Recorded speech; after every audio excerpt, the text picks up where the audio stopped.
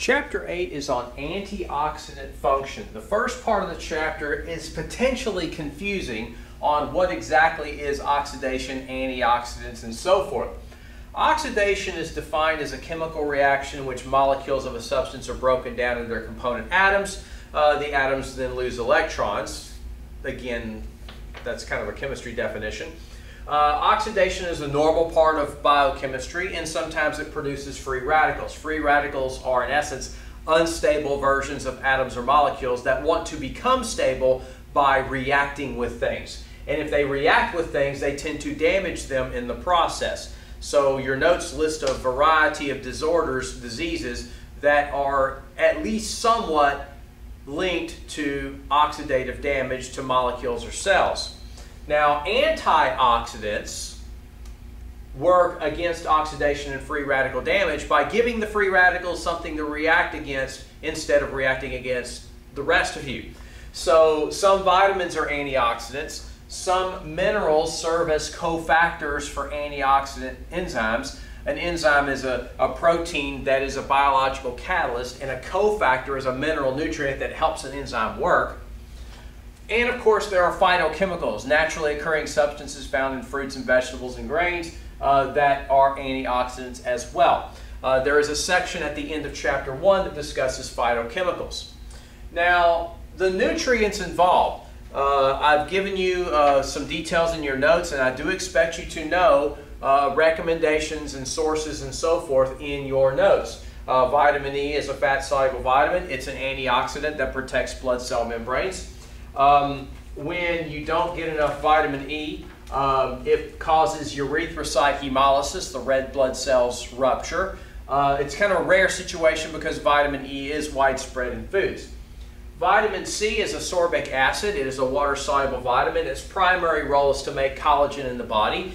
Be sure to read and study the recommendations, and note that the recommendations are different for men and for women, and they're different for smokers and non-smokers. Okay? Sources of vitamin C, of course, include many fruits and vegetables. Everybody knows about citrus fruits, but you can, green and red peppers are quite high in vitamin C. Vitamin C also enhances iron absorption, which is something we bring up later when we talk about iron in another chapter. Now, the vitamin C deficiency is scurvy, which is rather uncommon, but it has to do with the inability to make collagen and the tissue breakdown as a result.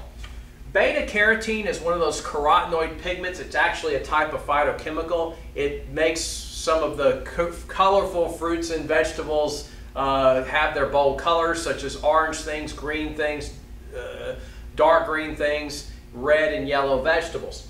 It's an antioxidant, but it's also a precursor to vitamin A. In other words, we make vitamin A from it when we eat beta carotene.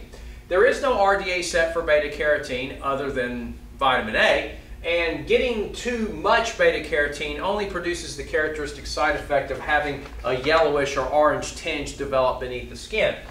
Vitamin A, also known as retinol or retinoic acid, is involved in antioxidant function. It's also involved in vision. Vitamin A deficiency can lead to night blindness or even permanent blindness in severe cases. Vitamin A is also important for skin health, epithelial tissue health. Beta carotene is a dietary source of vitamin A, but vitamin A is also found in preformed fashion in animal-derived foods, and liver is pretty high in it.